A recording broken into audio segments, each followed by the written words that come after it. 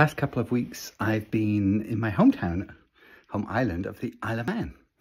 And for those of you who don't know, back in 2021, mid-COVID, my wife's father contracted cancer, and we came back to visit with him and care for him and saw out the end of his days together. And during that time, we bought a house.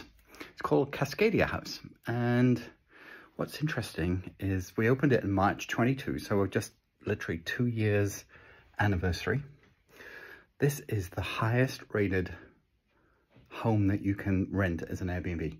5-star gold for the Isle of Man government, 2 times in a row. And as far as bookings are concerned, we are the jewel in the crown of Island Escapes. Premium price, premium occupancy, and it's doing extremely well. And we did that in less than 2 years overseas on a very, very tight budget, and still were able to achieve excellence. So I can do that time and time again for myself. I can also do it time and time again for my clients. So if you have an idea or you have a business that's not performing and you need some help to elevate it, that element of resilience along with the experience and the know-how and the moxie that we bring to the table could be just what you're looking for. So if you need some help, let's chat.